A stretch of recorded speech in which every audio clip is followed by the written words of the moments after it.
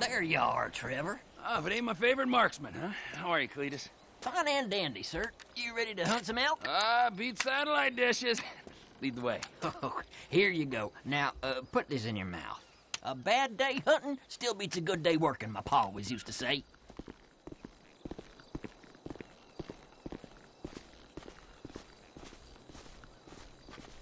What is this thing in my mouth? And why do I have the feeling I'm not the first person to use it? I'll explain that in a while. Let's start with the basics for now. Elk senses are razor sharp.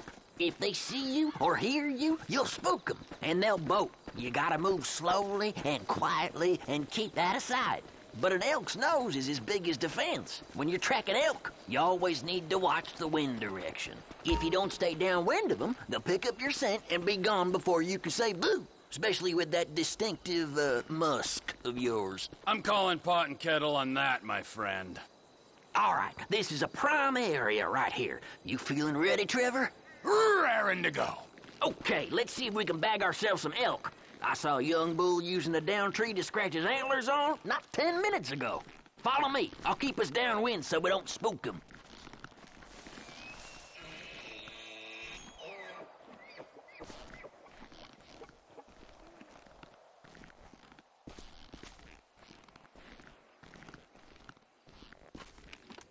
Go on, put him down.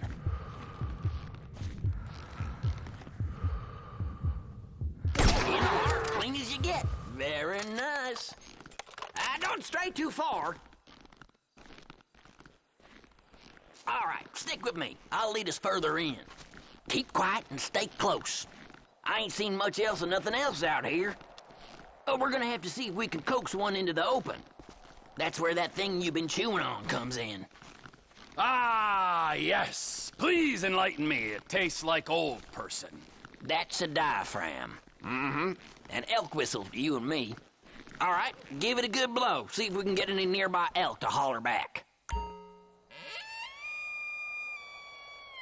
Sounds like someone strangling a clarinet player, and I talk from experience. Shh! Listen. Okay, you hear that? He's over there. You're downwind, so he's yours to lose, Trevor. Go get him. You got him. Pull the trigger.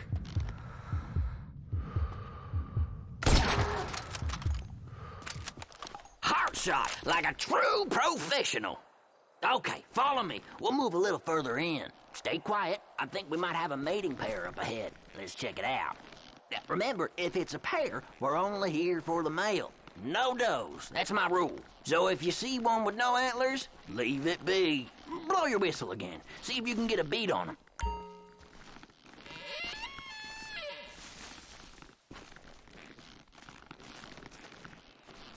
Okay, this is good. Same as before. Nice and steady.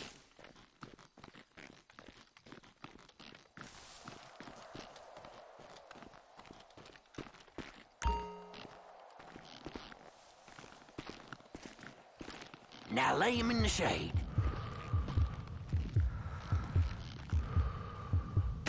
You got this now, Trevor. You're on your own for the next one. Tell you what, I got an idea how we can go in on this together. Text me pick your next kill, and we'll talk business. I gotta go. Good luck. I'll holler at you in a while.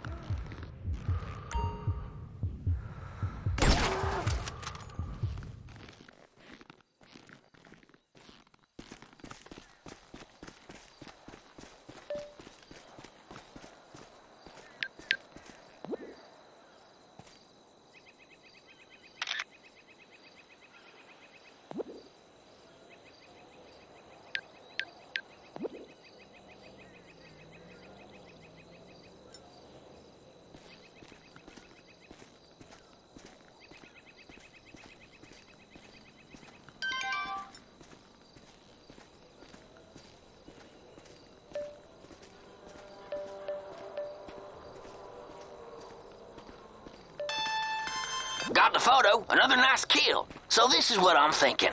All this demand for wild raised meat with them city folks right now, If we divide and conquer, I reckon we could make ourselves a tidy little sideline.